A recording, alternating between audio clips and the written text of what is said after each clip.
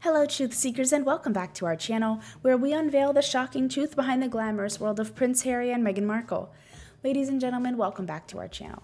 Buckle up and settle in because we're about to dive into some piping hot royalty that's so scandalous it'll make your grandma's soap operas look like a kiddie pool.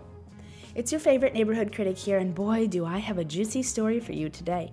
We're talking about a royal shuffle that's more dramatic than a Shakespeare play with more plot twists than a pretzel factory. But before we delve into further discussion, if you haven't subscribed, I mean, come on. What are you waiting for? Hit like, subscribe, and that notification bell ASAP. So now before we dive into the nitty-gritty, let's set the scene. We've got Sophie and Edward, the Duke and Duchess of Edinburgh, working their royal tushes off like they're trying to win Employee of the Month at Buckingham Palace. These two had been running around cutting ribbons, shaking hands, and probably perfecting their royal waves until their arms are sorer than a weightlifter after leg day. And King Charles, well, he's been watching them like a proud papa at a school play, probably thinking, hot diggity, these two are really bringing their A-game. But hold on to your fascinators, folks, because here's where it gets juicier than a perfectly ripe peach. King Charles, in all his kingly wisdom, is supposedly thinking about giving Sophie and Edward the keys to Royal Lodge. Now, for those of you who aren't up to speed on your royal real estate, Royal Lodge is like the Rolls-Royce of royal properties. We're talking 30 rooms, prime Windsor real estate, probably more bathrooms than you can count on both hands. It's the kind of place that makes the MTV Cribs look like a garden shed. But here's the kicker. Royal Lodge isn't some empty mansion just waiting for new tenants. It's currently occupied by none other than Prince Andrew, the royal family's equivalent of the uncle nobody wants to talk to at Christmas dinner.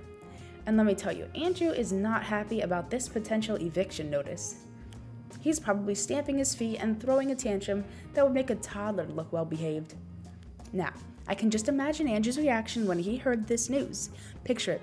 He's sitting in his lavish living room, possibly polishing his collection of fancy paperweights or whatever it is disgraced royals do in their spare time, when suddenly he gets wind of this royal real estate shakeup.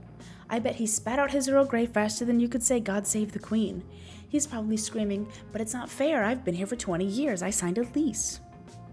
Sorry, Andy, but in the Game of Thrones, you win or you downsize, and let's be real for a second, folks, Andrew signing a 75-year lease on Royal Lodge back in 2003 is like that friend who calls dibs on the front seat for eternity.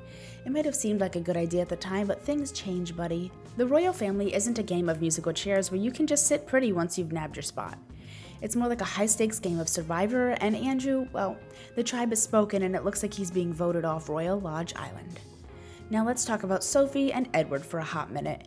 These two have been the royal family's equivalent of those reliable co-workers who always volunteer to cover your shift. They've been showing up, putting in the hours, and probably perfecting their small talk skills to an Olympic level. I mean, 297 engagements for Edward and 219 for Sophie?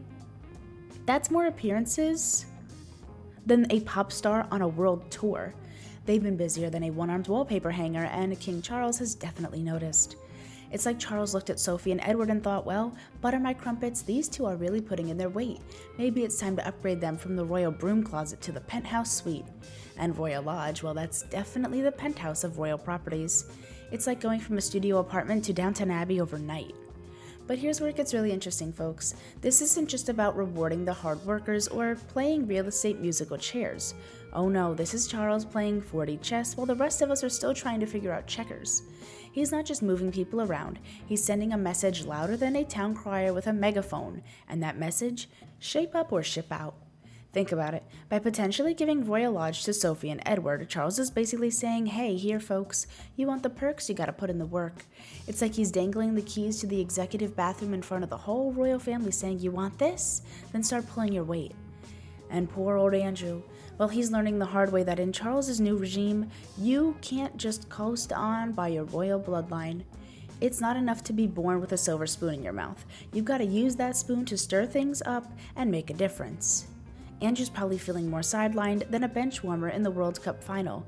He's gone from being a key player to, well, let's just say if the royal family was a soccer team, Andrew would be the guy selling hot dogs in the stands. Now, I can hear some of you out there saying, but Miss Critic, isn't this a bit harsh? Kicking Andrew out of his home? And to that I say, have you been living under a rock? This isn't about Andrew overstaying his welcome like that house guest who just won't take a hint. This is Charles doing some serious royal house cleaning, and Andrew, well, he's the dust bunny that's about to get swept under the rug. Let's not forget, folks, Andrew stepped down from royal duties back in 2019 faster than you could say PR nightmare. He's been about as useful to the royal family as a chocolate teapot since then, and now, well, it looks like Charles is finally putting the final nail in the coffin of Andrew's royal career, and he's saying, sorry bro, but if you're not going to help row the boat, you can't expect to keep your first-class cabin. And let's talk about the optics for a second, shall we? In this day and age, with everyone and their grandmother scrutinizing every move the royals make, Charles is making a bold statement. He's basically shouting from the rooftops, look here folks, we're not just a bunch of posh people living under your taxes. We're working hard, and those who work hard get rewarded. It's like he's turning the monarchy into the world's fanciest mediocrity. Who knew the royal family could be so corporate? But here's the real tea, folks. This move, it's not just about Andrew or Sophie and Edward. Oh no, this is Charles sending a message to the entire royal family and probably to a couple of certain ex-royals across the pond too, wink wink. It's like he's saying, you want the perks of a royal life? Better start earning them, sunshine. I wouldn't be surprised if Harry and Meghan are watching this whole drama unfold from their California mansion, probably choking on their avocado toast. Now, let's not forget about the real victims in all this, the staff at Royal Lodge. Can you imagine being a butler or a maid right there? Talk about awkward. It's like being stuck in the middle of the world's poshest divorce. They're probably tiptoeing around, dusting the priceless antiques, all while Andrew is having a meltdown in the East Wing and Sophie and Edward are measuring their curtains. It's like a real version of Downton Abbey, but with more drama and fewer charming accents. And what about the neighbors? Imagine being the folks next door to Royal Lodge. One day you're waving to Andrew as he takes his whatever disgraced princes do for daily exercise. The next day you might see Sophie and Edward jogging past, probably practicing their royal waves as they go. It's like the world's fanciest episode of New Neighbors. But here's the million-dollar question, folks. Is this the end of Prince Andrew's royal story?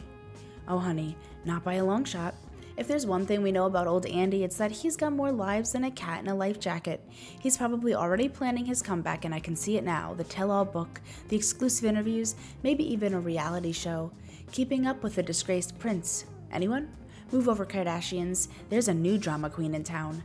And let's not forget about the rest of the royal family. They're probably watching this whole situation unfold like it's the season finale of their favorite soap opera.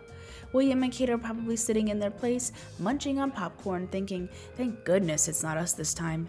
Princess Anne's probably rolling her eyes so hard they might get stuck that way, and Prince Harry, well, he's probably on the phone to Netflix faster than you could say documentary series, pitching The Real House Swaps of Windsor.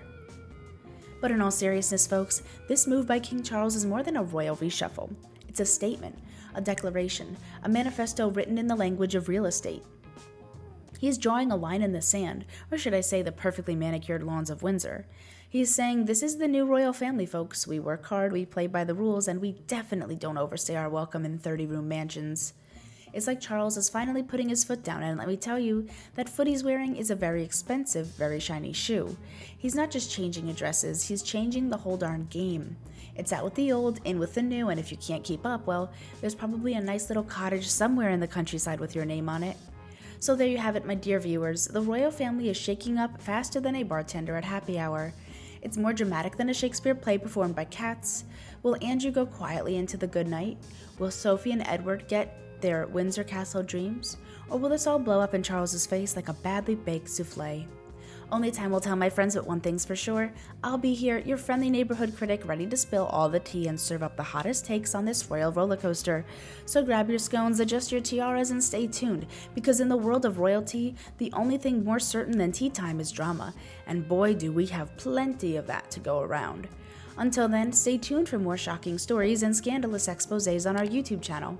Remember to like, share, and subscribe to stay updated on the latest from the world of the royal family. Thanks for watching. We'll see you again with some more fascinating news about the royal family. Bye for now.